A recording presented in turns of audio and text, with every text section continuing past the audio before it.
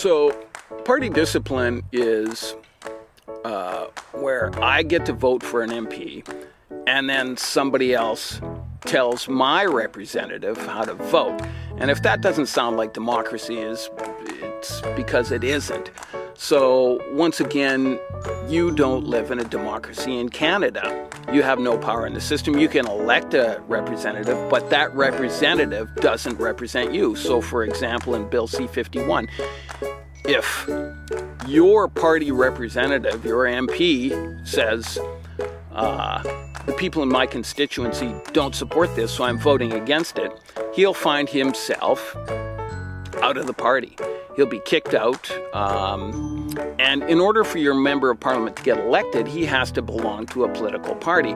There's no way to get elected in Canada without being part of a political party.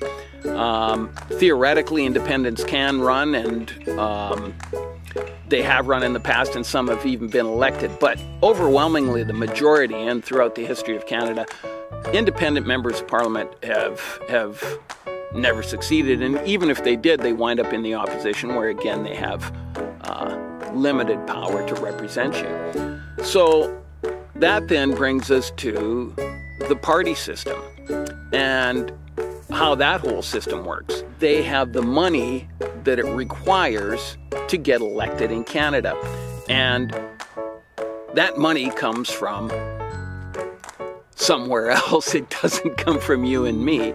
So whoever is paying that money expects to be rewarded.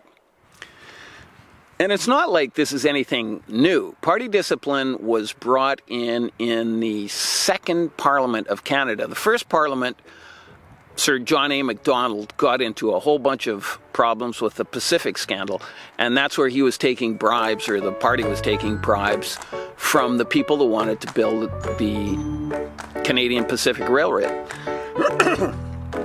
So Macdonald offered his resignation, and the party said to him, no, you can't resign, and we will make sure that the MPs support you. And they brought in party discipline. So party discipline has been a feature of Canadian politics since the second Parliament in Canada. The elected dictatorship part of it, I think, is a fairly accurate representation. And the question you have to ask yourself is, why would my member of parliament, why would my representative vote how somebody else tells them how to vote? And the answer to that is big money, because it takes big money to get somebody elected in Canada. It takes a lot of money to get a politician elected.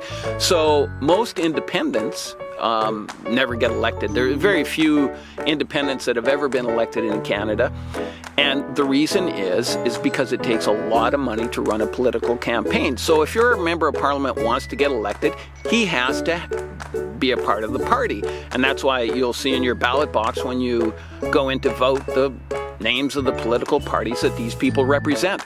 Now, they're supposed to represent you, but they wind up representing the political party. That's just party discipline. You do this, or you don't get to be a cabinet minister. We're not going to get you elected again. You have no real choice in the matter if you want to serve the people as a member of parliament. There's no other way to do it other than through the political party.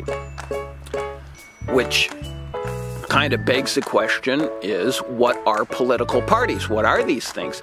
And here's a startling statistic. 98% of Canadians don't belong to a political party, which means that less, and it's actually probably less than that, but less than 2% of Canadians belong to a political party. So these political parties are basically clubs that are there to get people elected. Now, the people in the club are typically older, wealthier individuals.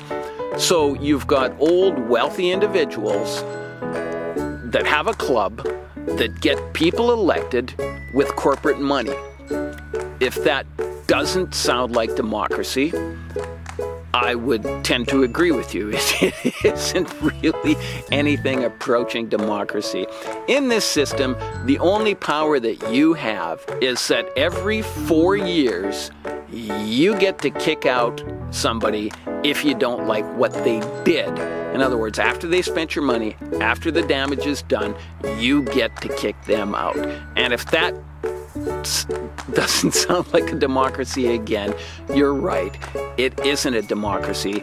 It's a lie. It's a fairy tale. It's bedtime stories.